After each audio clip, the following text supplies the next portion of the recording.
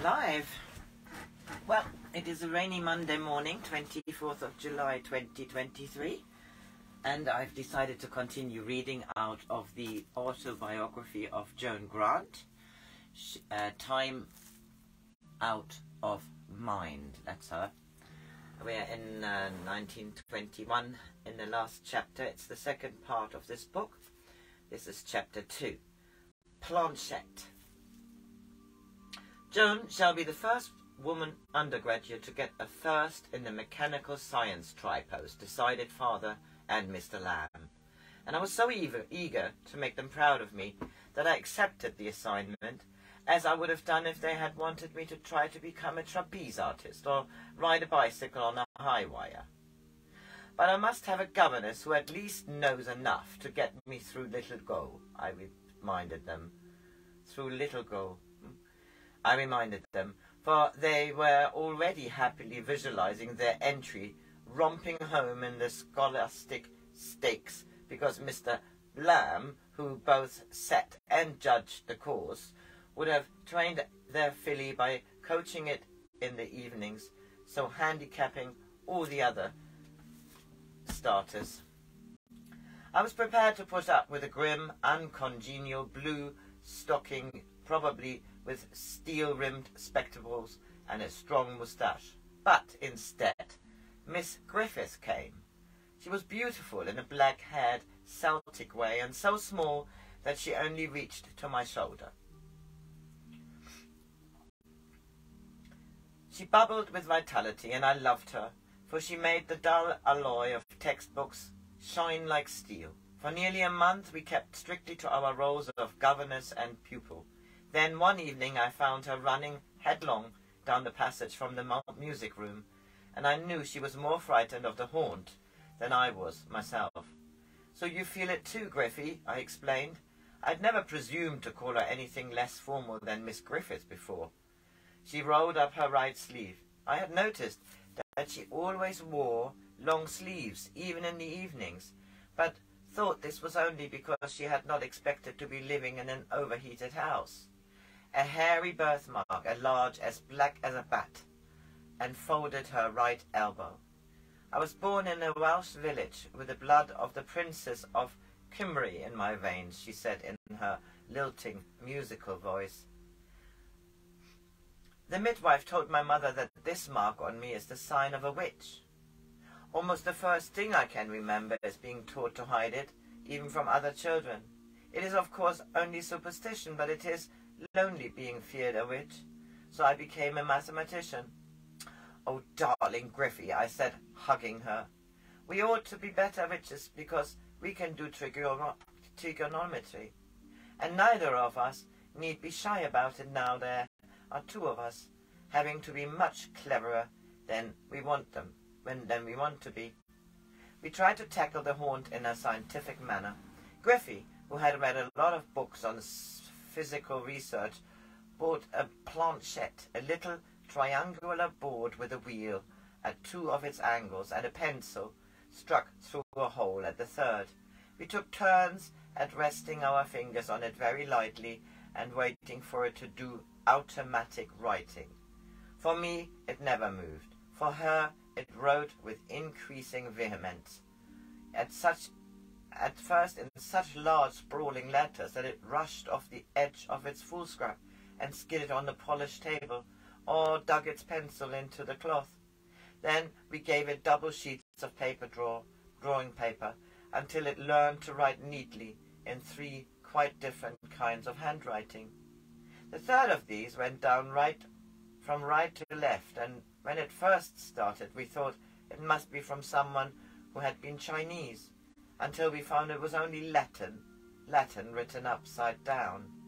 The most interesting of the three writers, and the one who came the most often, was a girl who had been drowned for witchcraft at the end of the 17th century, when she was 23. Looking back, I think it must have been an earlier version of Griffy herself, but oddly enough this did not occur to either of us at the time. She too had a birthmark which caused people to come to her in search of the old wisdom. She made love potions which worked because no one would have dared to consult a witch in those days unless they wanted love enough to make it come true. She very seldom cast spells, and then only greyish ones, such as putting warts on a woman who was cruel to cats. It was after the bit about warts that it occurred to us that if warts could be put on by witches, they could be taken off by the same means. This was relevant, as Iris had 4 on the sole of her foot, which had been burnt out and cut out, and were still as painful as ever after a year. There was an old woman on Hailing Island. There was an old cowman on Hailing Island. He was over 70 and had never been to the mainland, who was said to have the wart magic. So I persuaded Mother to let him try to cure Iris. All he did was to rub her foot gently with some green leaves and mutter an incantation under his breath. He refused to accept any money and seemed offended at it being offered. Within 3 days the warts fell out, and she never had any trouble with them again. The efficiency of the wart magic encouraged us to try to dehaunt the music room. Planchette was rather vague about the procedure, and was apt to ramble off in Latin, which was tiresome, as some of the words it used were not in our dictionary. We decided to make our attempt on Midsummer Eve, when there was a full moon and parents were away in London. We made a pentacle with white tape secured to the floor by new brass drawing pins. At each point of the pentacle there had to be protective herbs, but as we could not obtain all the ones the Latin writer wanted, we had to make do with the nearest botanical equivalent, and use spring onions instead of garlic. The 7 silver candlesticks were easy, as I knew where Mother kept the key of the silver chest. At first we could not understand why 7 were needed, when there are only 5 points to a pentacle, but Planchette pointed out rather crossly that the other 2 were to be held by us, within the protection. The candles should have been of pure wax, which Griffey said meant beeswax, as opposed to tallow tips, which being of animal fat were impure. Making candles from beeswax turned out to be too difficult. It took ages even to make thin ones, and the wicks would not burn properly, so we had to use price self-fixing 6s. We spring-cleaned the music room and put a lot of flowers in it. Luckily, we had chosen the day of the local fete, so we let all the maids go to it, and told them they could stay as late as they liked at the dance afterwards. We cleaned the candlesticks, first with Goddard's plate powder, and then, following instructions, I gave them a final polish on the white thighs of a virgin. Then we washed our hair, cut our nails short, and had specially long baths with a lot of scent in the water. The devil hateth sweet smell. I gave Vodka a bath just to be on the safe side. She hated the music room, so I shut her in my bedroom in case she got worried about me and came scratching at the door to interrupt us at a crucial moment. If I had been more experienced, I should have kept her with me, for dogs are quick to pick up warnings of danger like canaries in submarines. Supper was only green vegetables, as we were fasting. Griffey said fasting would be an added protection. By 11:30 I was longing for the maids to come back so we could use the room as an excuse not to get on with it. The moon was shining on the rose garden when we drew the heavy red curtains across the 7 windows. "Are you sure we couldn't even leave one window?" I said, but Griffey was adamant. All the books say ghosts materialize much more easily in a closed room. I was thankful that the rite required candles, for it would have been unbearable to have stayed there in the dark. For nearly an hour the candles burned clearly, and I had begun to feel confident that nothing was going to happen. Then, quite suddenly, my heart began to thud, and I could feel cold sweat trickling down my body, shuddering, so I knew she felt it too.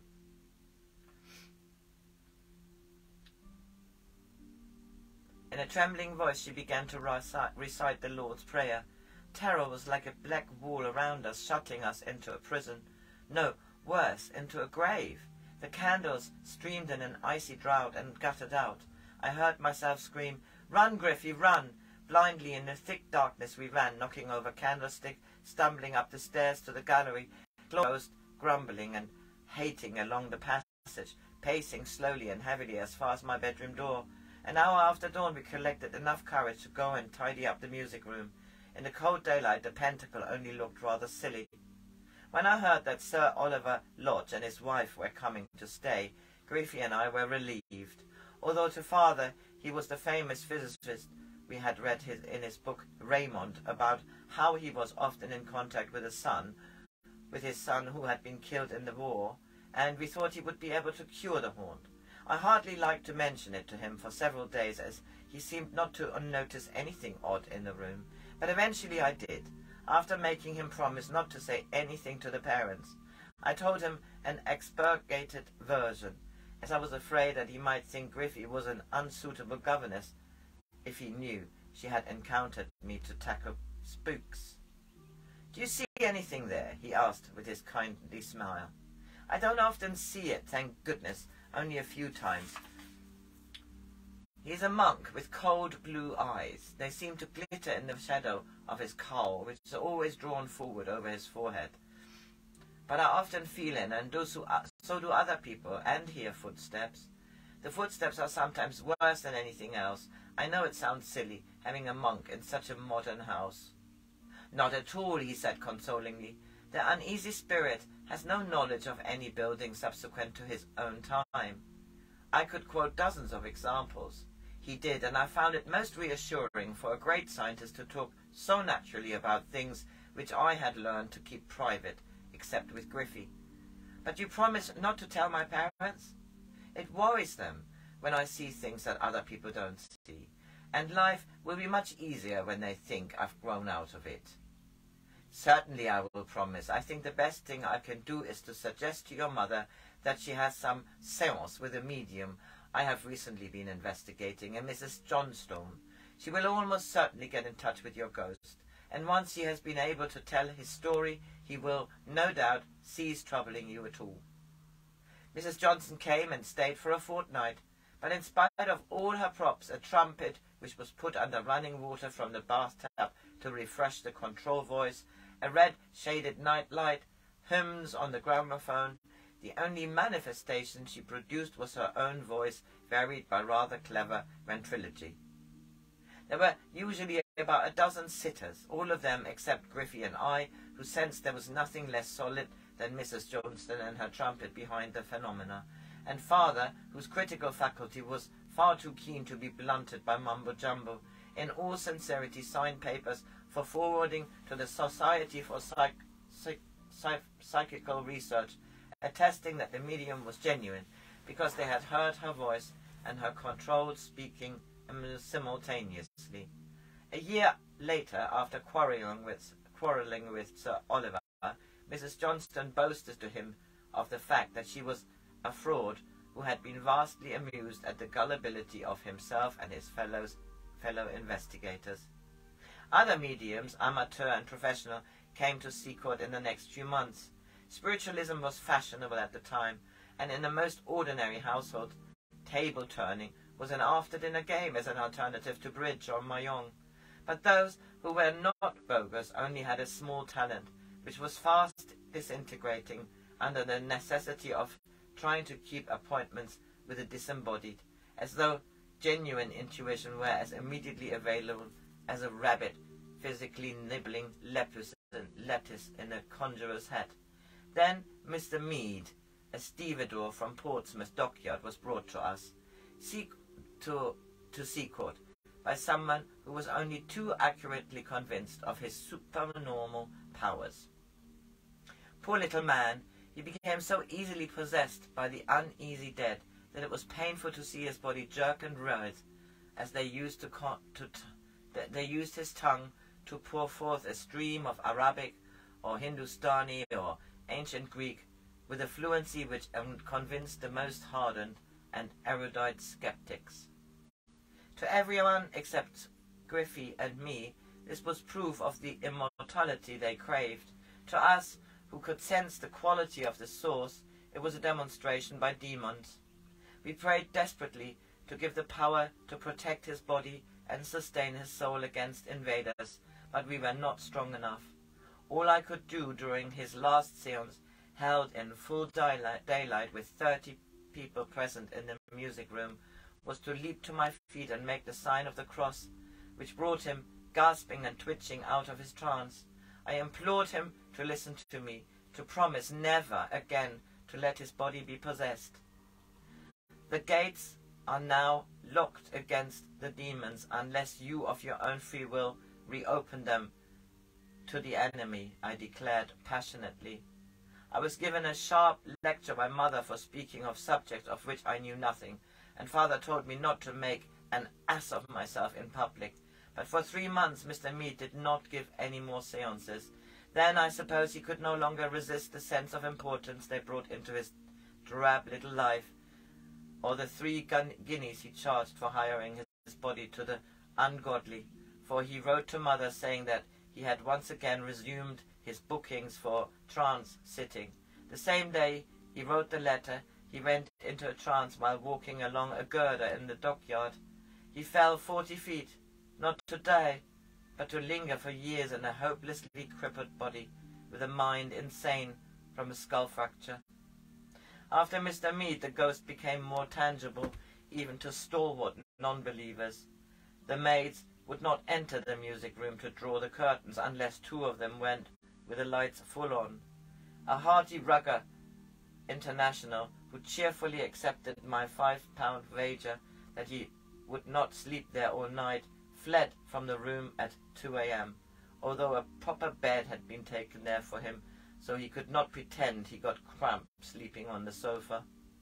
A visiting coleoperist hastily left after what he swore must have been a ton weight crashed to the floor within 3 feet of him, and nothing fell. Although I heard it, he muttered to me with a trembling hand. He packed his precious beetles into a specimen case and left. Griffy was so afraid that she only dared to sleep with a large ebony cross clasped to her chest. We burned Blanchette and everything it had written in the schoolroom fire, and I decided to try to become a safe, competent, scientific materialist. Right, this was chapter 2 of part 2 of Out of Mind. Happy Monday, guys.